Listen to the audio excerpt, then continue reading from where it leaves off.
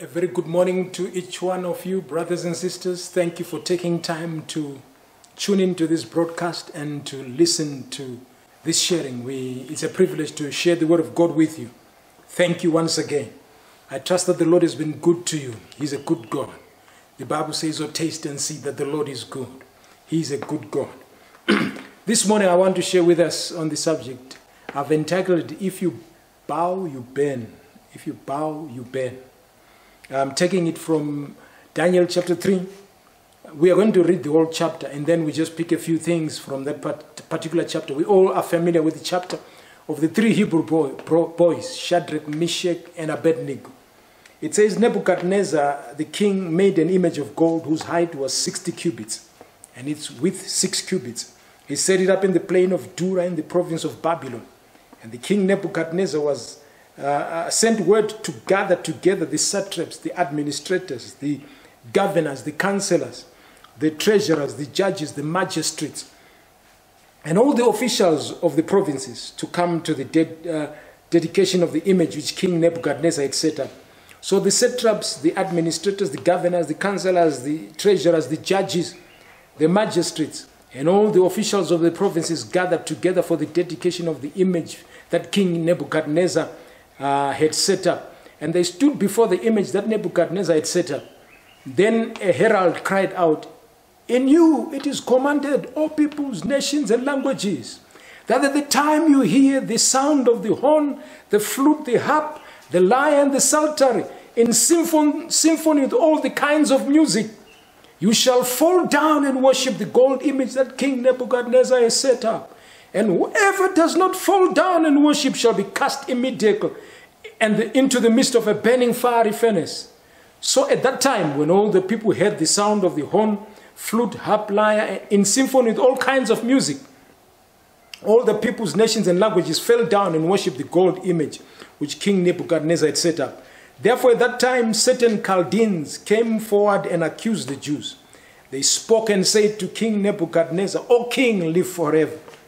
You, O king, have made a decree that everyone who hears the sound of the horn, the flute, the harp, the lyre, the psaltery, and symphony with all kinds of music shall fall down and worship the gold image. And whoever does not fall down and worship shall be cast into the midst of a burning fiery furnace.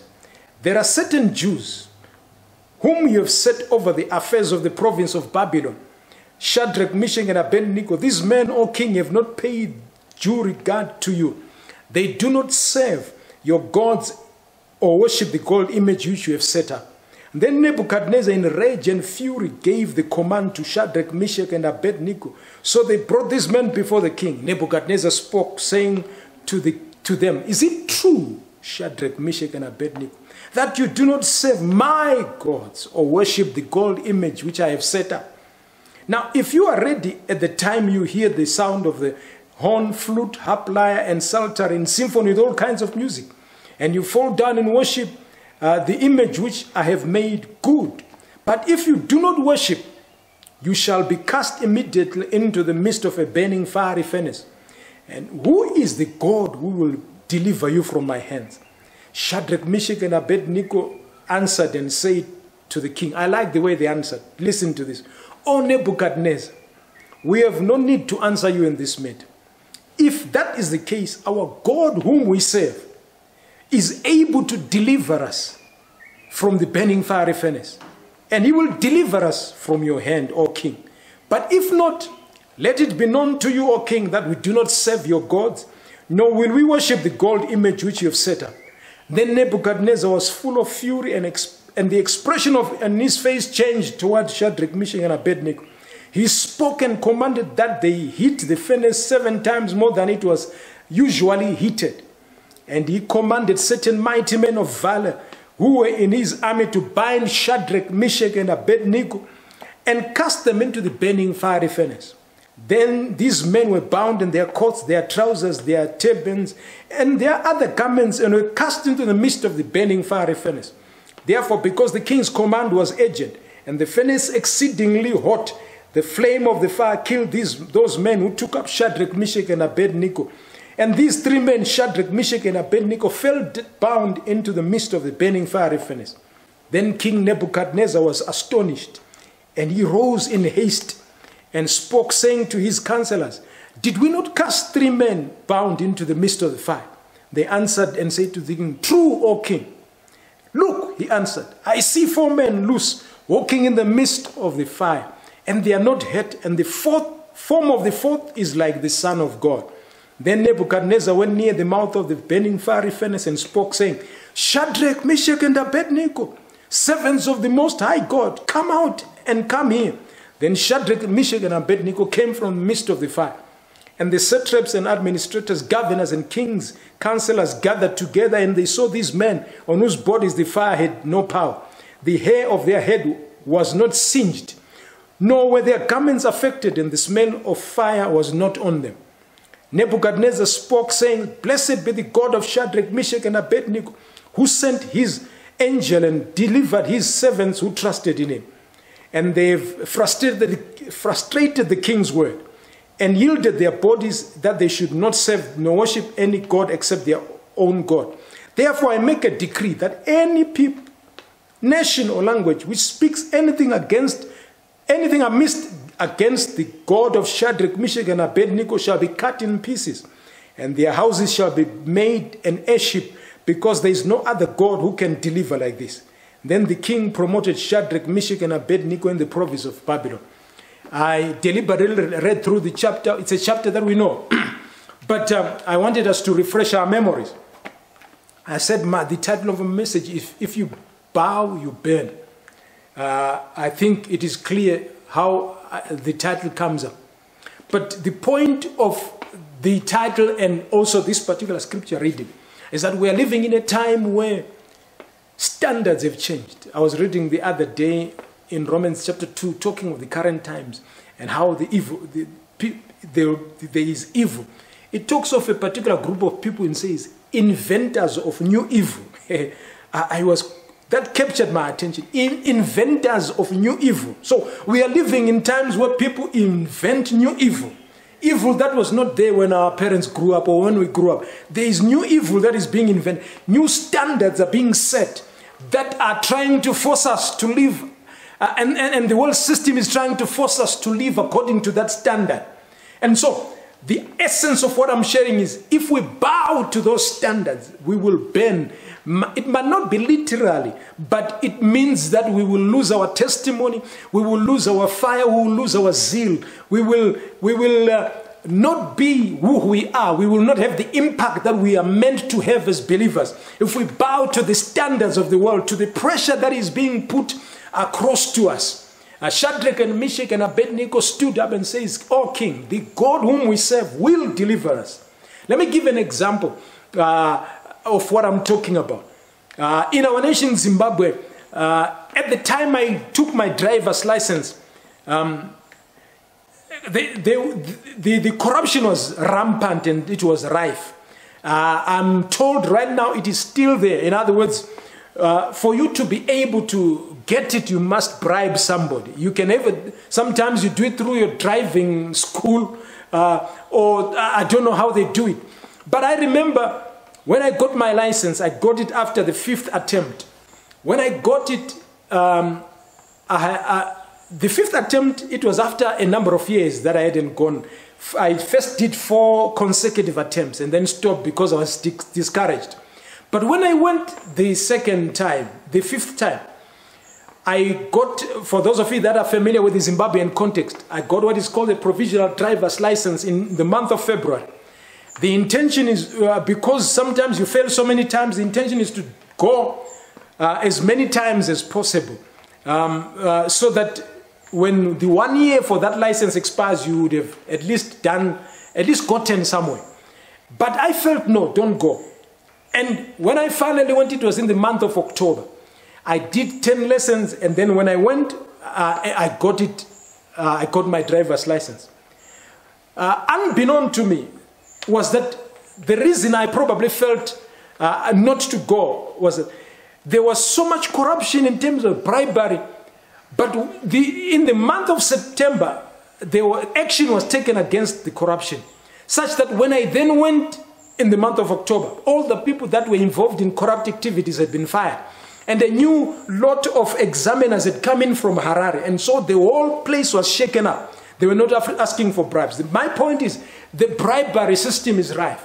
And so you can be put under pressure as a believer to say, unless I bribe somebody, I cannot be able to get my driver's license.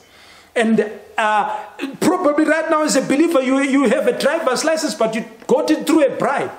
I was preaching this in church and saying, a driver's license that is gotten through bribery, very rarely do you hear the individual testifying and getting excited. You will probably discover after 1 year, and you see them driving. Oh, you got a driver's license? Ah, yes, I got it a year ago. Or before the coup, November 7th. So people never testify about it because there's nothing to testify. You actually bribed to get it. A while ago, it's a building project that we are involved in, and I took this builder to probably get somebody to come and take a look, inspect, and he was saying to me, my friend, and don't you have $10, 10 US, so that we quicken the process? I said, no, I'm not going to do that. This is their job. Why should I give them 10 US for what this? But he was trying to put pressure to me to pay something. The same thing has happened over the years at the border posts, where there is pressure put upon you to hasten the process by paying someone. So that is a standard that is being placed in one context that we must refuse to bow down to. If we bow down to that, I said we burn. It might not be literary, but you lose your testimony. You no longer have the moral authority to correct anyone who's doing a similar thing. So it is important that we maintain the high ground so that we are able to have the moral authority to be able to speak into a situation. For some of us that come from a situation where probably there is ancestral worship in your home, and they then invite you to go and participate in that. If you participate, you might think you are doing them a favor. But it will not be long that the very same people that ask you to participate will mock you for participating. If you try to tell them about Jesus, they will then say, there's nothing you can tell us. We were with you at that particular ceremony. So you must be able to stand up and say, no, I am now a believer. I am not going to participate in ancestral worship. This is who I am. I am now a new creation in Christ Jesus. And when you stand your ground, what I want to guarantee you is that the very same people that would have tried to put pressure on you will respect you. Why? Look at what Nebuchadnezzar did. After Shadrach and Meshach and Abednego were not burnt up in the fire, he is the very same one now to servants of the Most High God. And then he begins to promote the God of Shadrach, Meshach, and Abednego, and says, whoever speaks against this God, their houses will be brought down to ashes. Why? It is because they stood up and did not bow down to the pressure. It is important that we don't bow down to any pressure. It could be a moral standard wherever we are, any part of the world, that we do not bow down to any pressure. And when we don't bow down, that's when the God we serve can be lifted up and can be promoted. It might not be so maybe immediately. Sometimes it might take a while. Because like in our African country, not only Africa, but in many of our countries, corruption is institutionalized. The systems of paying bribes are institutionalized, such that if you don't pay, you get punished or you get persecuted.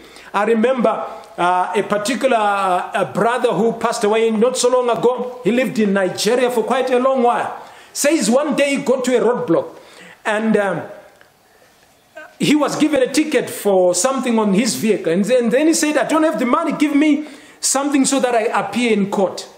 And the brother says the policeman said, I'm not taking you to court. How do you think I'm going to finish my house? I'm not taking you to court. You must pay. So that's the kind of institutionalized corruption. You are put under pressure, you get persecuted. In such an instance, you must be prepared to even sleep at the police roadblock. Because the institution is powerful, but which is why I'm saying it might not change immediately. But after a while, people respect you to say, the same people that try to push you to compromise will say, you know, so and so, I respect them. You know, there was so much pressure put on them to do this, but they stood their ground. Right now, the nations of our continent are collapsing because of corruption. We need men and women that can stand up, men and women that will not bow. Because if we bow, we burn. Right now, our countries are burning with poverty and all sorts of things because people have bowed down to the pressure to compromise and have moved in and probably bribed people. If we don't bow, we don't burn. But if we bow, we burn. I want you to notice something. The fourth man appeared because Shadrach, Meshach, and Abednego refused to bow down. The fourth man. And Nebuchadnezzar says the fourth man is like the Son of God. I was tempted to preach Oral Roberts' message, the fourth man. For those of you that have not listened to it, Google it up. I'm sure it's there on the internet. Powerful message about the fourth man, where he takes us from Genesis and shows us about this fourth man. In the book of Genesis, he's the seed of the woman. In Exodus, he's this. The fourth man will only appear when you do not bow. If you bow, the fourth man does not appear. God appears when you stand your ground.